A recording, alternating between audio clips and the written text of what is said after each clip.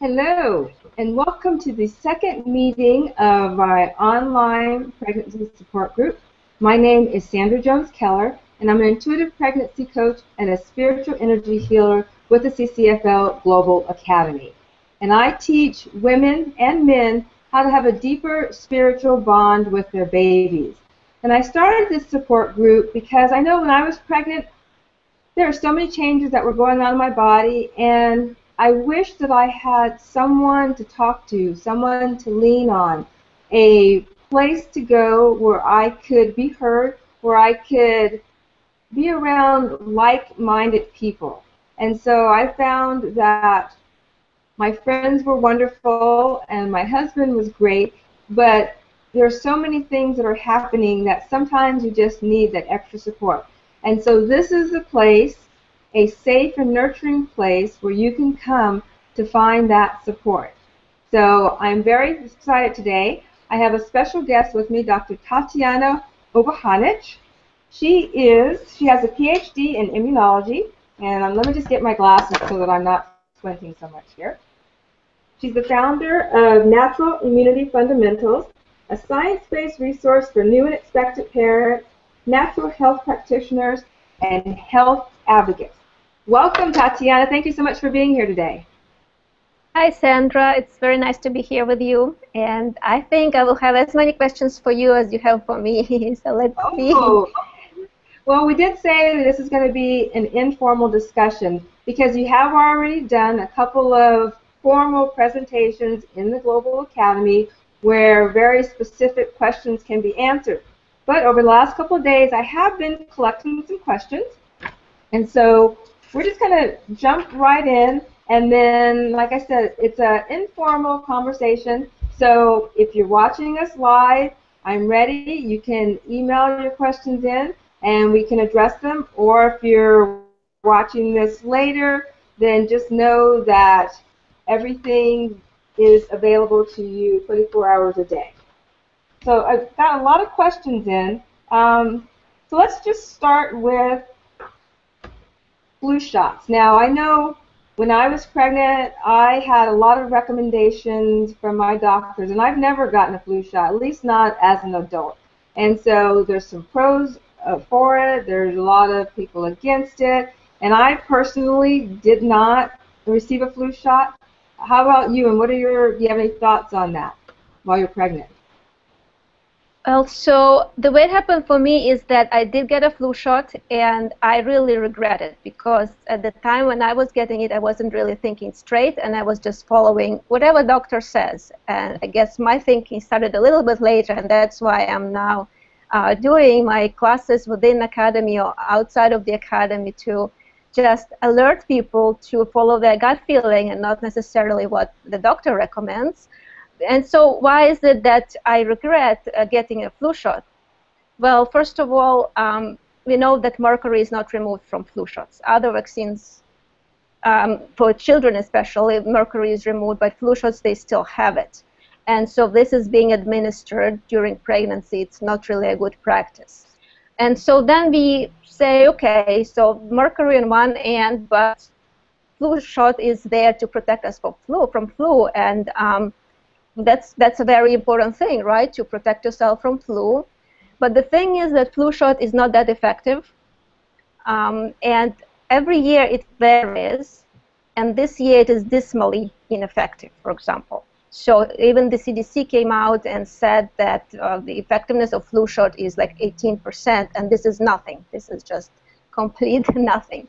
So we are getting exposed to mercury and whatever else is there during pregnancy, while not really getting much benefit from that flu shot. So this is something that we need to calculate. And I think I did cover a lot on flu shot in my academic content in January. So to go more deep into the science of that, yeah, you can just listen to that session in more detail. But yeah, so personally, I do think that you know, it wasn't worth it. I do think it now. And the thing is that there are other ways to protect from flu, and that's vitamin D.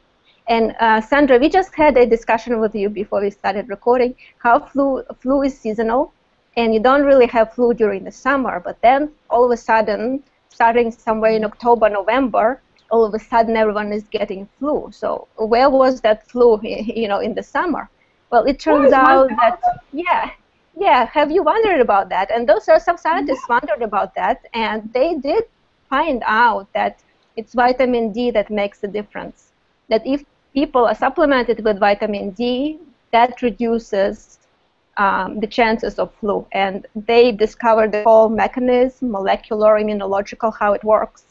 And so if you were thinking, what are your choices in preventing flu during pregnancy or during any other time during your life, well, there are other options. And vitamin D, I would go with vitamin D now, knowing that information. No, I love that. And I love something that you just said, that you were pregnant and you weren't thinking clearly. When I was pregnant, I had a high-risk pregnancy, and so I had a lot of stress. It was completely unexpected. I went into the doctor and found out I had two large fibroid tumors, one at the base of my uterus. I was already 41 years old, so according to the doctors, I shouldn't be pregnant, and I was going to have all these dire things happen to me. So talk about not thinking straight. Each moment I had to literally come back and ground myself. And I go to acupuncture, like that's my go-to, and more holistic things. So now I was immersed in Western medicine, and it was very uncomfortable for me. And I'm trusting the doctor. So women are trusting their medical professional because they know. And so what I found was it was hard to get my mind straight, and it took a lot of energy and a lot of effort. And had I had someone like you to talk to, someone who could guide me more on the natural immunity, I would have been so thankful. So I just appreciate us having this conversation so that other women will not have to go through what we went through. Yeah, usually when we regret doing something after the fact, we like to inform others so that they don't follow in those footsteps and don't make what we think was a mistake. And once we already analyze that and research that, and we see, well, that was really a bad choice. So so we are trying to make it easier for someone who is after us. And it's interesting that when I was getting flu shot and not thinking about it, it was like during the very early time of my pregnancy. And later on, somehow intuition kicked in. And I just started distrusting the medical personnel, a medical establishment. I don't know when did that switch happen, but I think it was something when I was learning about through prenatal classes, more about pregnancy process, and I went to our hospital, HMO organization, to take a prenatal class, and they said something about, in this room, every fourth woman is going to get a C-section.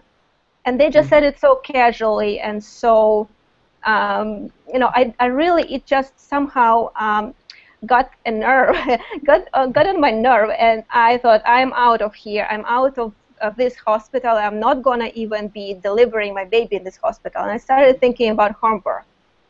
Okay, and so I went, actually, it's very rare that people do home birth, but it happens. And where I was in California, that was actually possible to arrange. We had midwives who were specifically trained to do home birth. So it was very safe, and I wasn't worried about that part. But I think that's when I started really looking into everything about medical system. I started reading books like Born in the U.S. and looking at the horrors of how obstetricians usually abuse their powers with women, and so that was even more strengthening my resolution to do a home birth. And it ended up being what I wanted, and it was successful, and I had natural birth at home, and something that I was very happy about, that I followed my gut instincts. But I think this condition happens at some point in our lives. Yes, Sandra. I had fantasies and visions of having a home birth, and when I found out I had the fibroids, even up until the very end, I knew that I had this fibroid blocking, my cervix right at the base, but I still held on hope. And probably I delivered at 38. I had a C-section, so I delivered at 38 weeks. So probably about 34 weeks, 35 weeks, I finally gave in and said, okay, this is not going to happen for me, and scheduled it after all about women with fibroids who waited, and the final straw was my doctor was telling me one of his patients who had fibroids didn't schedule the C-section and wanted to try to do a natural birth, and got to the parking lot of the hospital and died. So after that I said, okay, let me just go on and schedule this. But more about the immune system. So food. Does food really affect my baby's immune system, and the types of food and the quality of Yes, food? Does it really absolutely. affect my baby's Yes, immune system? it will. And we have experiments, which again I described them in detail in the January session in the academy. But there are experiments that show if you don't give animals, like rats, vitamin A during pregnancy, their baby's immune system is really compromised.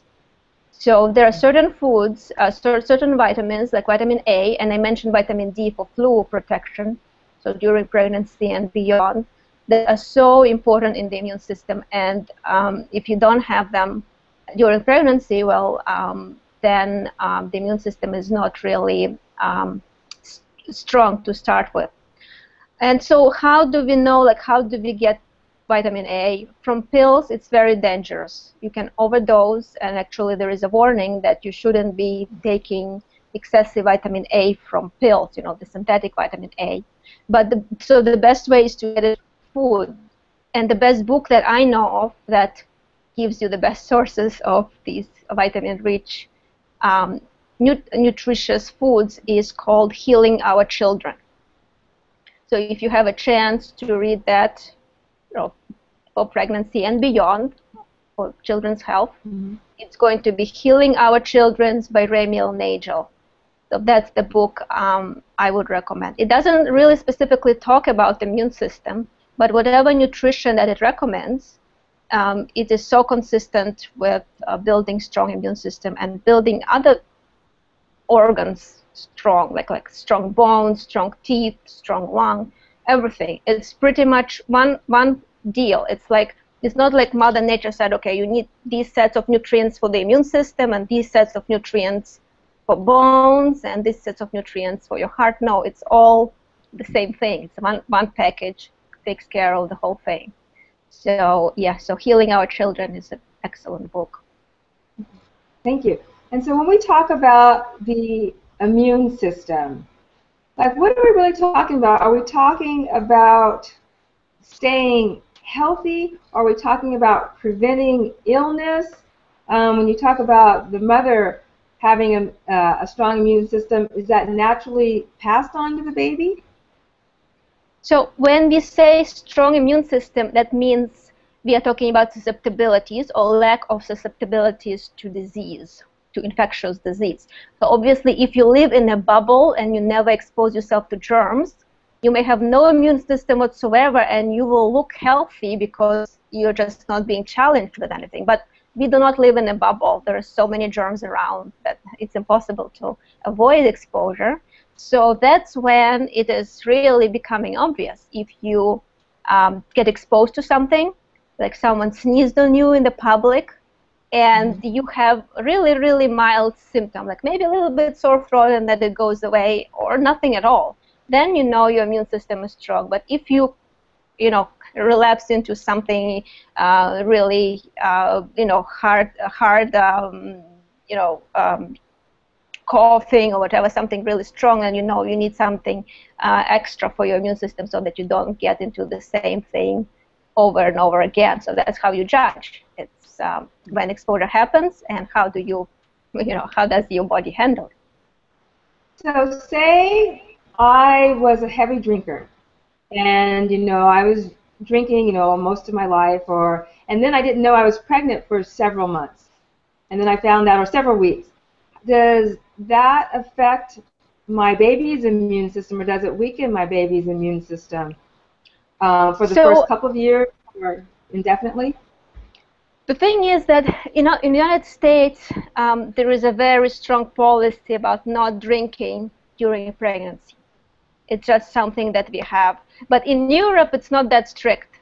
In Europe, well, they don't do heavy drinking, but I think they have a glass of wine every day, and that's fine. And they do it during pregnancy, and that's fine. That's culturally completely accepted. So it depends what's there, and how exactly it is. But if someone is really heavy drinker to the extent that alcohol starts depleting vital nutrients in the body, I think that's when the problem starts. So alcohol depletes vitamin C for sure, and vitamin C is very important to the immune system. And I'm pretty sure that there are other vitamins that are also depleted by heavy drinking.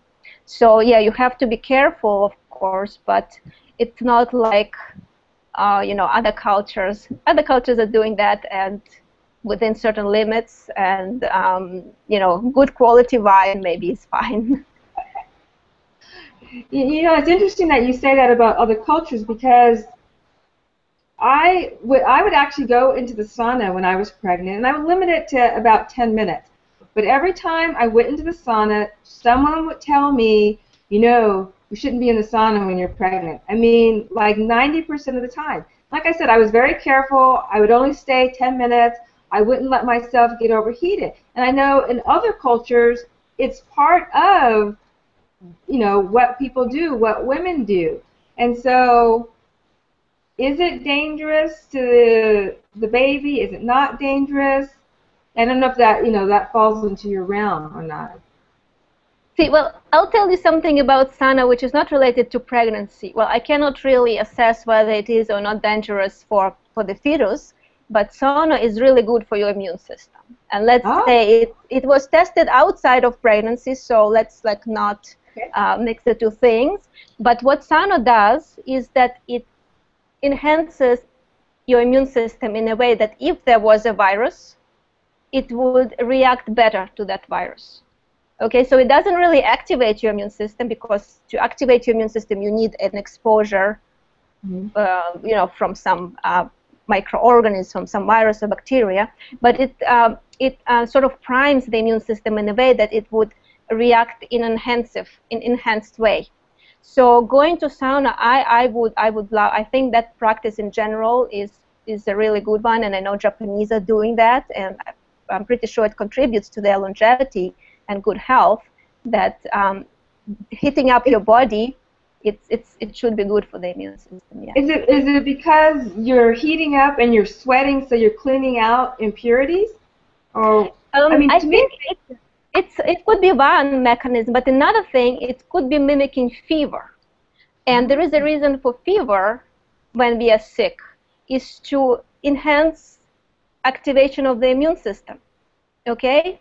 And so they were doing experiments with sauna just to mimic that condition, just to heat someone up for 1 hour to mimic that increased body temperature, and it's accomplishing the same thing. So that's where it is. Interesting. And I actually just followed my intuition with it, because even though I had so many people telling me I shouldn't, I would check in with my body. I would check in with Mecca, my daughter, and see how it felt. And each time it was like, stay 10 minutes and then get out.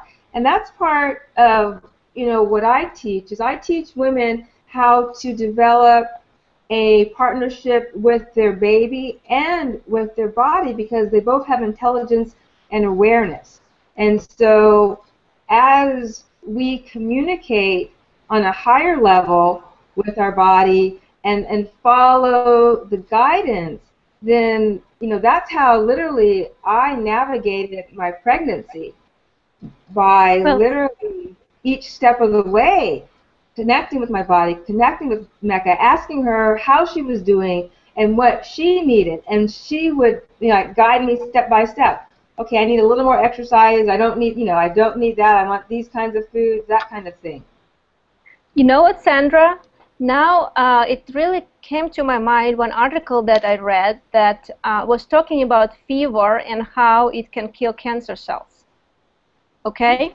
So, I mean, it's not really very well investigated, but it's possible that high body temperature activates immune system not only against viruses, but also against cancer cells, so to keep cancer in check.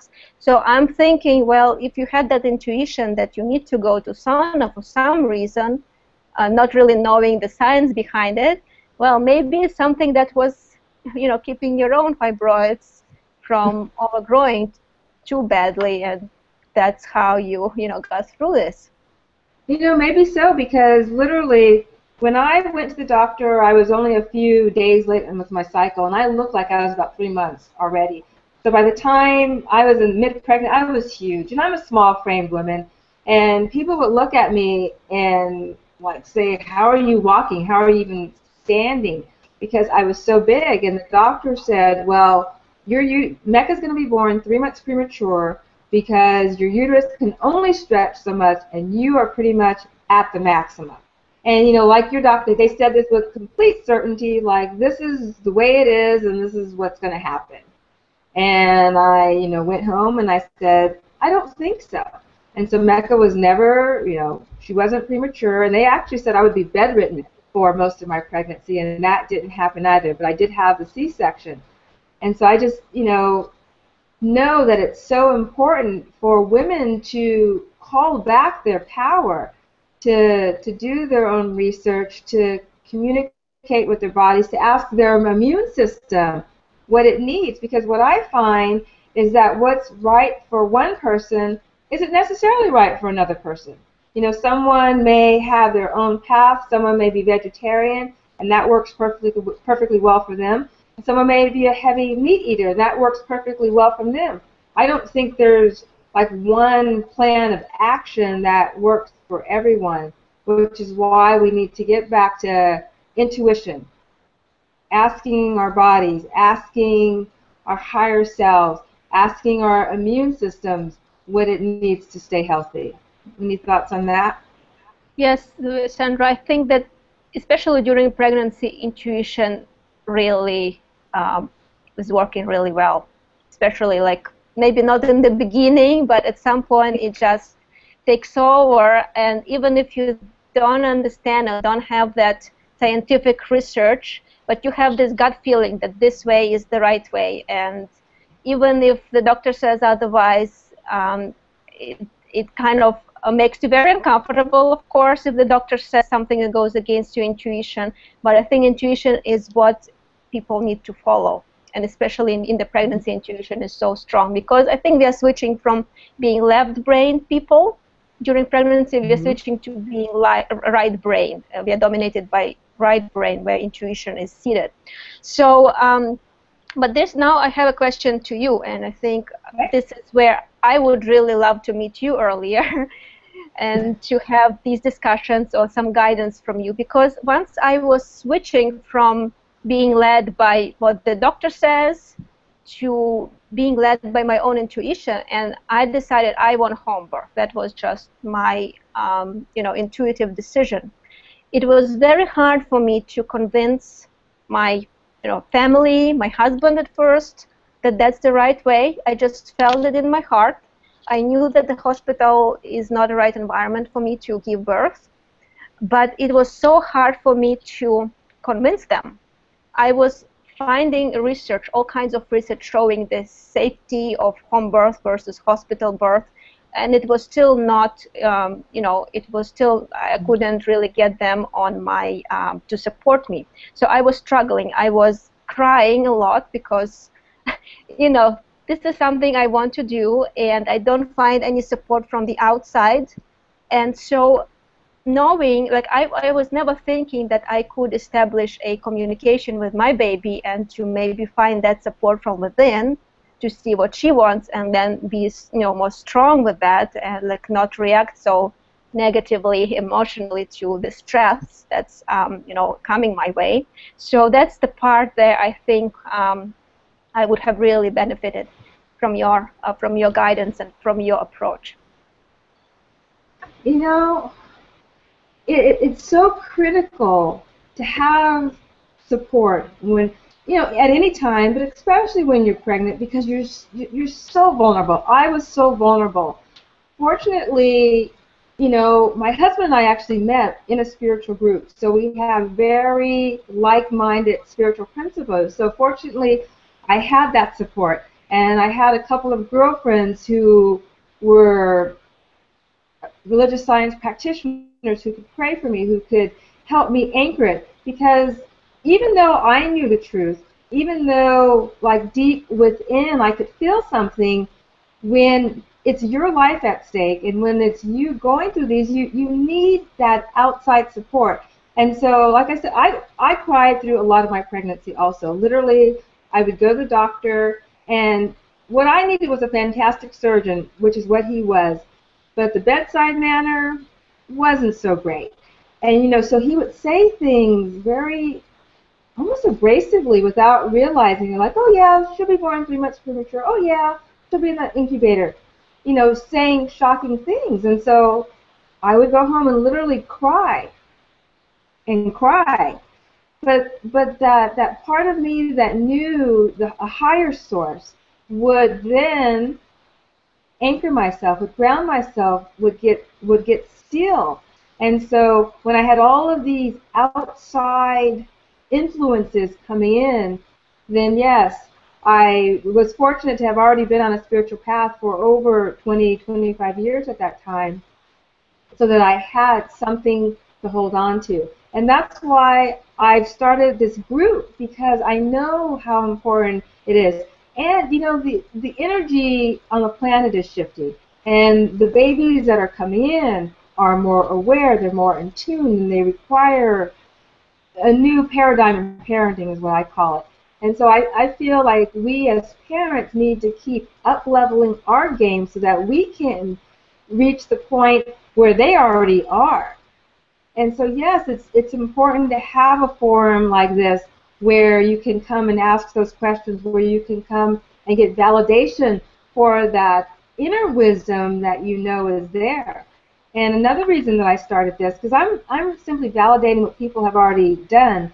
I've had women come up to me after workshops and say, I knew what my baby would look like before it was born. I heard my baby speaking to me, but I was so afraid to tell anyone because I didn't want them to think I was crazy. And, my mother saw my baby. So there's all these stories out there, but nobody's been talking about it. And so this is a place, this online pregnancy support group, where you can talk about it, where you can come and say, this is what I'm experiencing, where you can come and say, I feel in my heart that this is what I should do, but my doctor says this, my mother, my husband, so that you can come and be supported, because you are so vulnerable, and especially if it's your first child. Just trying to figure out what the first 3 months for me was like, oh my God, what is going on with my body? And so you really need support, and you need love. You just need a place where you can come and lay your head and cry if you need to, so that you can be fortified with your own inner wisdom and your own power, and then go out and follow your intuition, so that if something doesn't feel right, then you can question your doctor, or you can find an alternative. And we're not saying, that the doctors are wrong. For me, it's a partnership between everyone. It's a partnership between your doctor, your midwife, your doula, your husband, whoever it is. It's a partnership. But ultimately, you as a pregnant woman, you've got to follow your own inner wisdom, because your baby is there to guide you. Your baby is so excited to be there with you that they will guide you. And, the more you're willing to listen and the more you become still, then the information becomes clearer and clearer. I think that was a long answer to your question, but yeah, I get so excited about this information. Yes, and this is what I also observe. I was born in Eastern Europe, and what I hear from my mom is that the attitude to pregnant women back then or there is very different from what I experienced here. So all there, pregnant women it's known that you're not supposed to stress them out, that you do the way they want. And basically, pregnancy is this holy state that you just cater to their desires and allow them be and do what they want. But here, it's not the case. In the United States, I didn't feel that pregnancy is as revered, and I didn't feel like the status of motherhood is as revered as in my own culture. So it was really difficult. And I think that this culture is somehow trying to be more rational. And when we are during pregnancy, we are more guided by intuition. And unless we as women, unite and we, proclaim that intuition is the right way to go, and that's what's working for us, because we all been through that, and maybe we all felt all these pressures that we cannot even verbalize or explain, and we just keep crying right during the whole pregnancy.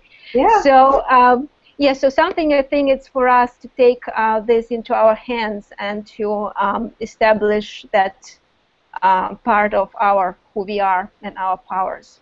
Absolutely. And the work that I do and the work that you do and, a few others of us in the Academy, I think is so critical to what we're talking about, to bringing the power back here, bringing the awareness and learning to trust the intuition. I think that's part of the problem, is that we have been so left brain that we've been basically disconnected from our intuition. And so learning to use it, learning to open up the heart, learning to open up your third eye, and allowing this information that is there for you to come through, because as we honor our process, then everyone else will start honoring it also. But we've spent too much time letting the medical professionals and letting other people guide our own personal process. And I think now is a time to reclaim our power and, stand in what we feel in our hearts, because we are the ones that have the regret about the things that happened. I mean, I remember in the hospital, after my C-section, my agreement with my husband was that he was going to stay with Mecca while they fixed me up. And so, he was kind of the primary for the first several hours. And I think if within 24 hours they give, the baby the hepatitis B shot or something, they start giving them shots right away. And we had already discussed, no shots for her. And so the doctor actually said to him, well, if you will not give her this shot, I will not be your doctor. Like, that's how dramatic it was. It's like, well, I'm gonna take my toys out of this box and I'm gonna go over here and not play with you. And that could be really terrifying for a lot of people, but we had already decided that we weren't gonna do that. And so he said, okay, that's your choice. And so the guy literally made him sign a form that, we were not going to give her the shot, and so therefore, he was off the hook, kind of thing. So it can get very dramatic and very tense. And so you really need your foundation and your support system to be able to stand up to people who are trying to lead you in a direction that you don't want to go. Yes, absolutely. And I think when you're really strong about what you want, even if it looks like no one else is cooperating, I think the universe will find a way for you to make it happen. And the way my story ended with, well, obviously I was insisting to have a home birth, but we needed a hospital backup just in case. That was a procedure. Mm-hmm. So the hospital was like 10 minutes away. And that hospital was offering tours, so that you can go there ahead of time and take a look and see what you're going to expect when you arrive there. So I decided to take my husband to the tour of that hospital, and we went with a group of other, expecting parents. And what happened there? Well, the whole atmosphere in that hospital was so tense. There was so much stress in the air. All these nurses are running around, really stressed out. And we went into this room, which was kind of small for so many people that they allowed at one time. And it was probably very stuffy. And my husband almost fainted there. Yeah. And that gave him an idea that he's not coming back to this hospital. And then after that, he was just with me 100%. And he said, well, we are just going to do homework fine. So I think the universe found a way to gain his support for me. And then everything else went perfect. So I think you just have to believe in what you need for yourself. And eventually that will happen. That's great. So that's my story. Before we close up, I have one more question that's come in. And Sure. so, what about vaccinations while pregnant? I know, I've heard a lot of from different sides, but just kind of what are your thoughts about getting vaccinated while pregnant? Well, so we discussed the flu shot and that there is mercury in there. Now, and that it's not really that effective. There is also another vaccine that they're now recommending during pregnancy, and that's DTaP. That they may or may not have mercury. You have to check, and you just have to look at your particular, the vial, because there are many different variations and different manufacturers that make that one. But one thing that they all have, all DTaPs have aluminum, and that's a very damaging element. It's there. It's called adjuvant, so it stimulates the immune system to make antibodies, but it's very detrimental to neurons. And so what happens when this vaccine with aluminum is injected, there were experiments done in animals. They inject it under the skin, but then this aluminum ends up in the brain. So somehow it's being picked up and being carried to the brain, and it kills neurons. And in addition to that, it does many other different things. And this vaccine has never been tested during pregnancy. I mean, it was developed for regular times, and right now they're just recommending it during pregnancy. Well, because that's like a new stage or new era for this vaccine to be introduced. But another thing is, okay, now we looked at the aluminum. Is it worth doing that for the prevention of whooping cough? Because that's what it's given for. It's DTaP. It's the part of whooping cough prevention is a cellular pertussis, AP, at the end. And so what's happening now in the United States and many other countries is that whooping cough is now caused by a strain of bacteria which is vaccine resistant. Okay? So you get loaded on aluminum, it causes whatever damage that it's going to cause, and then you can still get whooping cough, and you can still transmit the whooping cough to the baby. So again, we are doing something that it is very questionable on the safety side for the sake of protection from what we know is a horrible disease, as whooping cough, but would that vaccine actually protect it under new strain evolution? It's very unlikely to happen. Wow, Tetyana, there's just so much here.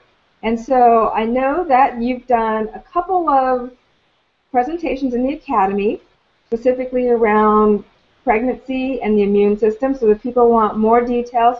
I think you did something in January about pregnancy and the immune system so that people can get far more detail.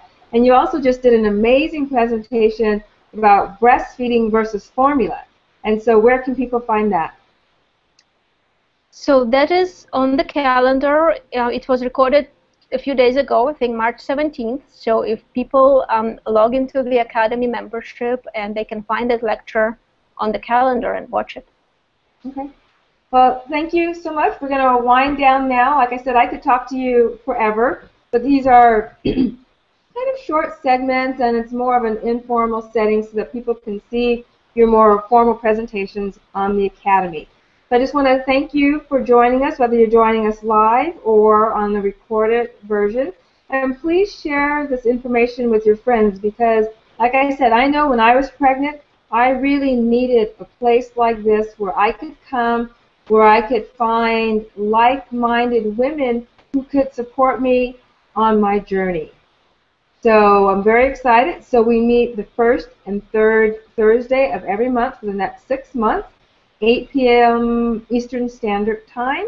Look on the Academy website for more of my presentations. I've done stuff on spiritual principles, thrills and chills, a husband's perspective of a high-risk pregnancy. So there's a lot of great stuff on the Academy.